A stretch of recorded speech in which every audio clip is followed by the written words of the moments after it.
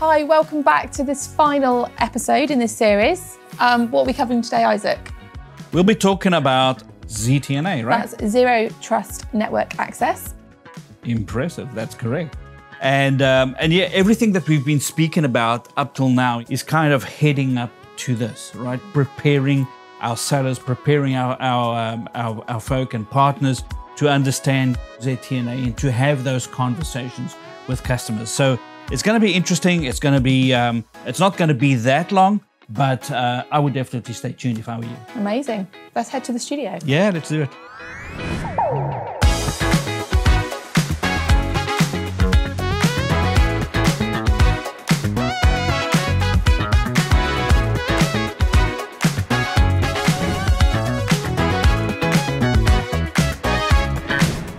So what does a good security program look like?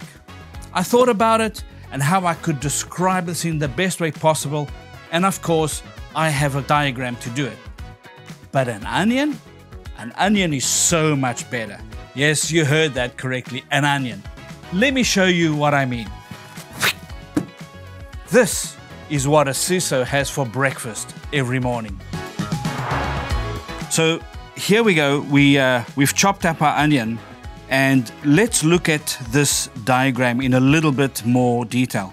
If you look up at the top, you'll see regulations. We've covered these regulations that are enforced on organizations, laws that might be enforced on organizations.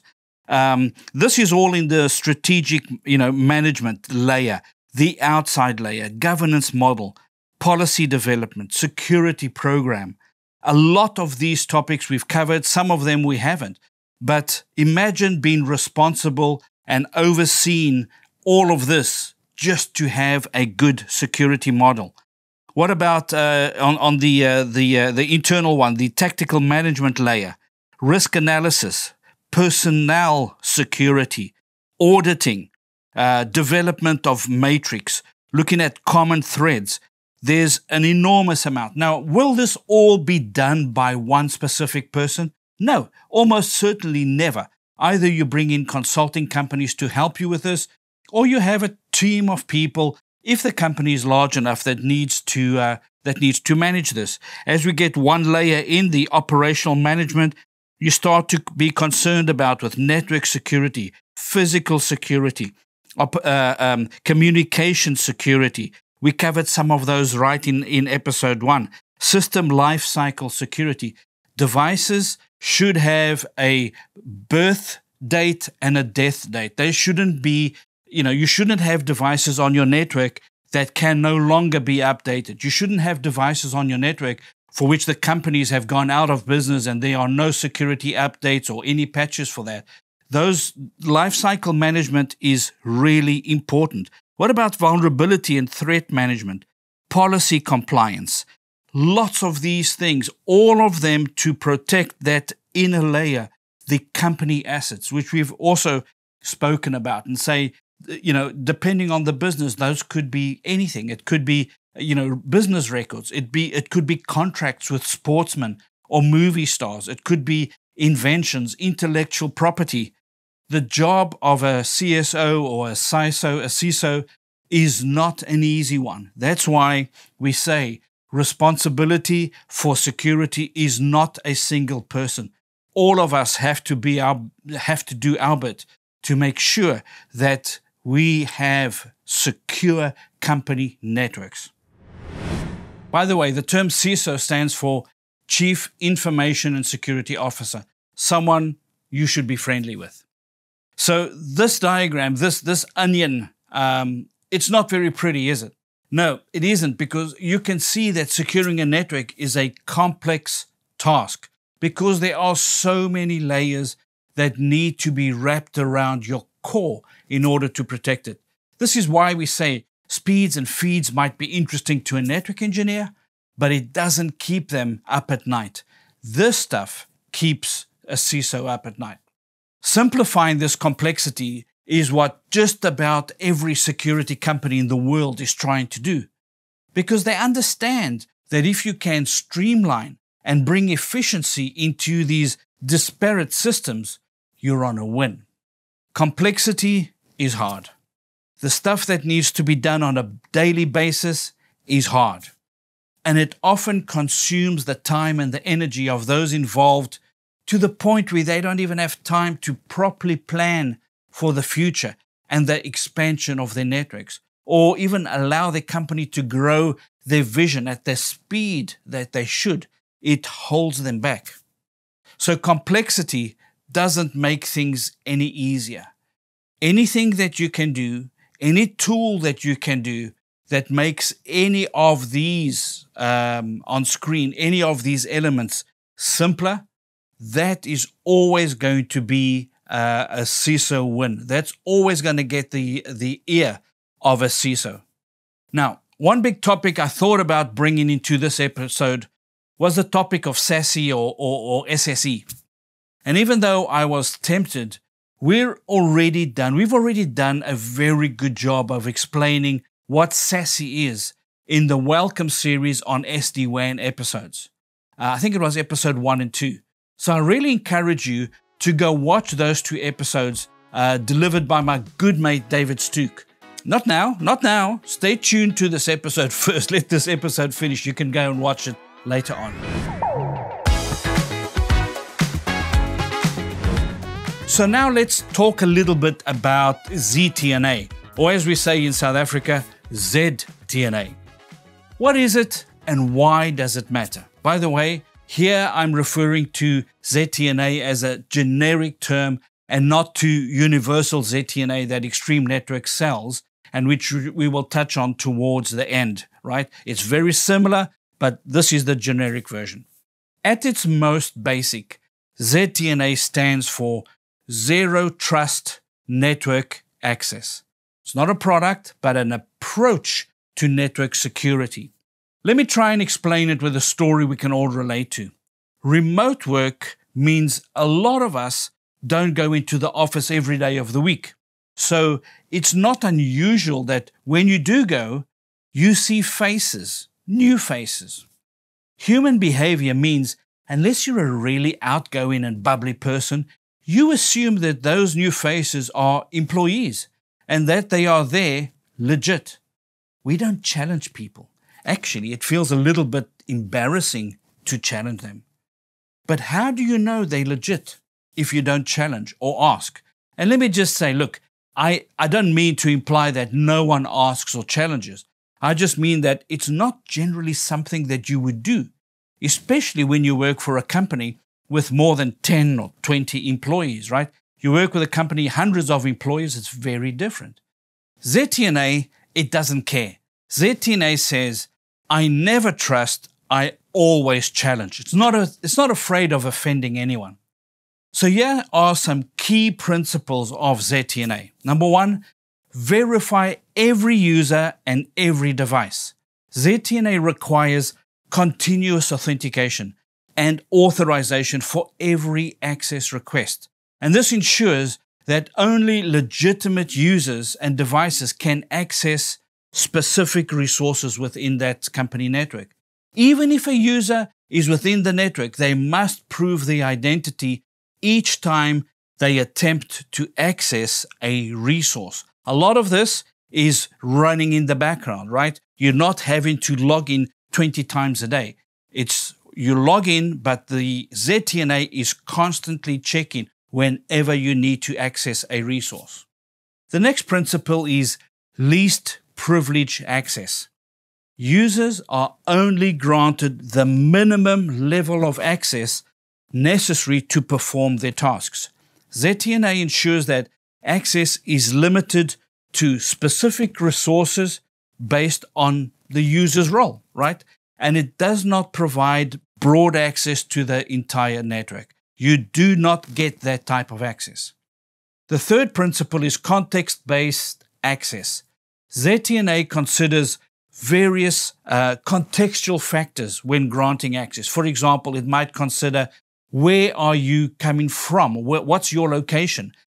Device health, time of access. And when I say device health, does it have the latest patches, the latest security updates? The time of access and the sensitivity of the requested resource. Access may be denied or even limited if the context is unusual or deemed necessary. The fourth is microsegmentation. ZTNA often involves microsegmentation, and that is where the system divides the network into smaller segments and then controls access to each of those segments individually. And this prevents lateral movement across the network, meaning even if an attacker compromises one segment, they can't easily move to the others. They are hedged in. Principle number 5 is continual monitoring and verification. ZTNA continuously monitors and verifies access requests, even after a user has been authenticated. If there's any sign of unusual behavior or a security threat, the system can revoke access in real time. That is powerful, and that is what makes it very attractive for those people who eat onions for breakfast, for CISOs. It starts to take care of some of those boxes on our onion diagram, and it starts to reduce complexity. So now we understand the key principles. How does it actually work? Well, I've got a 4 process. I know it's another 4 steps, but let's just stay with me. These are really easy and they're really short as well. Step number 1, a user or device requests access to an application or resource, right? Step number 2, ZTNA verifies the user's identity using things such as multi-factor authentication, and then it checks the context, device health, location, etc. to assess the risk.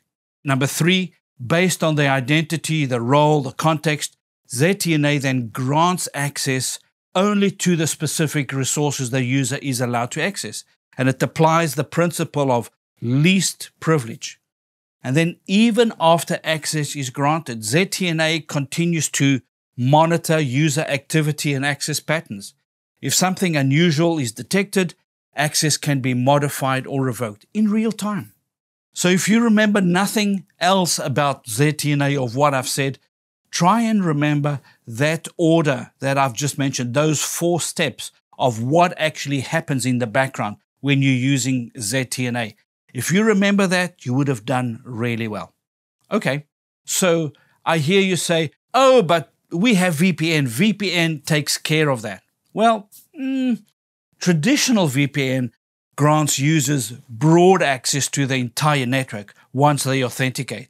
By doing this, it creates a higher risk if those credentials are compromised. ZTNA doesn't. It's limited. Pre-COVID, when everybody came to the office to work, you might have had a few people working from home at any one time. So in terms of load on the network infrastructure, having a couple of VPN tunnels wasn't a big deal. It's a big deal now because VPNs generally struggle with performance issues as more and more users access remote systems. Of course, if you throw tons of money at the problem, these performance issues can be overcome. But it would be nice if you didn't need to spend tons of money to achieve that. It would be great if these systems were cheap to purchase, simple to install, and a piece of cake to run. Now, ZTNA is also more granular and secure than VPNs, as it only grants access to specific resources based on the user's identity, and access is continuously verified.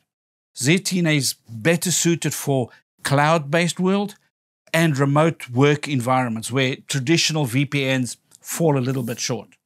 In these episodes up till now, we wanted to lay the groundwork for a really good understanding of the security landscape, terminology, concepts, principles, frameworks, etc. And we wanted to show the complexity that CSOs and CISOs and similar roles have to deal with every day to stay afloat. But we don't want them just to stay afloat. We want them to win. Is there a lot more to learn and understand? Yes, there certainly is. What we're going to do is we're going to cover this in an upcoming No episode, which will be available on YouTube. So if you want to be informed about the release date and learn more, well, subscribe and hit the bell icon on our YouTube channel, which is youtube.com/extremenetworks, or scan this QR code and we'll send you an email the minute it's released. Thank you for watching.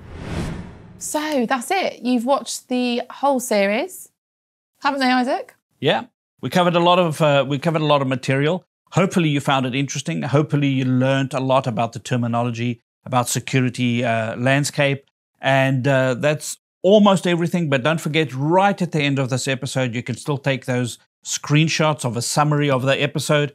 And if you prefer to get a PDF, well, here's the QR code. Just scan it. It'll set up an email with the correct information. Just hit send, and we'll get that PDF to you. It's almost done. One more thing. We got an exam to tell you about. Over to Louise. Follow me. So the exam, you need to have registered for a portal account. So scan the QR code on the screen now and register your details. Once you've registered, you can access the Extreme Academy certification training platform. Here you can book all your courses, access the courseware, and book your exams. So, are you ready to take the exam for this series? Scan the QR code and good luck.